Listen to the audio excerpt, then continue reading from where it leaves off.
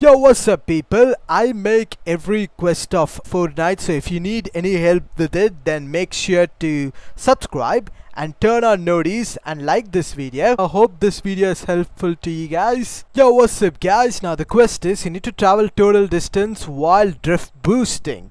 Now, if you guys don't know what drift boosting is, I'll show you guys. Now I'm on speedrun, but don't do this in speedrun. It won't count, by the way.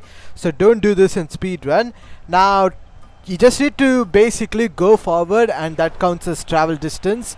So now if you guys don't know, when you like drift, let me just show you guys. Like when you drift like this, as you can see in the bottom, that recharges. So that's the drift boost, by the way, if you guys don't know.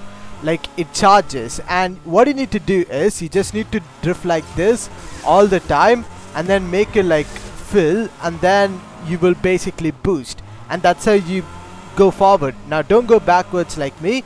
I'm just showing you guys how the quest is done, but you guys need to just go forward while just doing this. Now if you're like totally like new to the rocket racing, it's just like you just need to press forward and then hold the shift button. For PC players it's shift, and you can go and check your controls, by the way, if you guys need any help with that.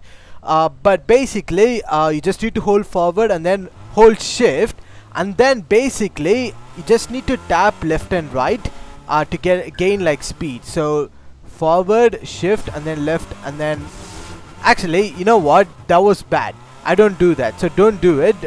Basically just go forward, shift, and then there you go. So basically this will count, guys. Okay, just do this and then eventually your quest should be done, because it is actually 25,000 meters. So you need to do this a lot in order to complete the quest.